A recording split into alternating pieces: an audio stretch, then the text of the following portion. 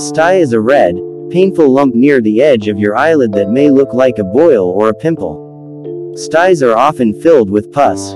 A stye usually forms on the outside of your eyelid, but sometimes it can form on the inner part of your eyelid. In most cases, a stye will begin to disappear on its own in a couple days.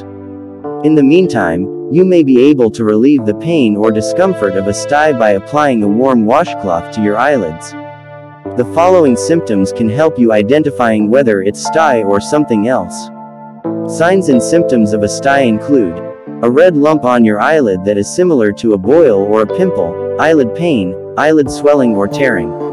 Now you need to know about another similar medical condition that causes inflammation of the eyelid, and it's called chalazion. A chalazion occurs when there's a blockage in one of the small oil glands near the eyelashes. Unlike a stye, a chalazion usually isn't painful and tends to be most prominent on the inner side of the eyelid. Treatment for both conditions is similar. So when you should see a doctor? Well, most styes are harmless to your eyes and won't affect your ability to see clearly. Try self-care measures first, such as applying a warm washcloth to your closed eyelid for 5 to 10 minutes several times a day and gently massaging the eyelid. Contact your doctor if the stye doesn't start to improve after 48 hours. If redness and swelling involves the entire eyelid or extends into your cheek or other parts of your face. Now you need to know what causes stye or a chalazion. A stye is caused by an infection of oil glands in the eyelid. The bacterium Staphylococcus is commonly responsible for most of these infections.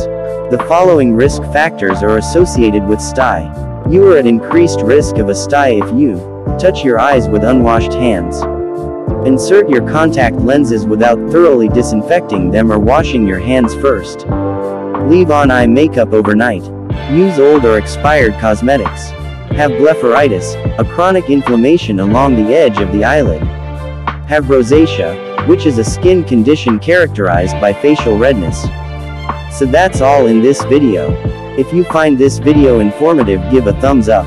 Thanks for watching.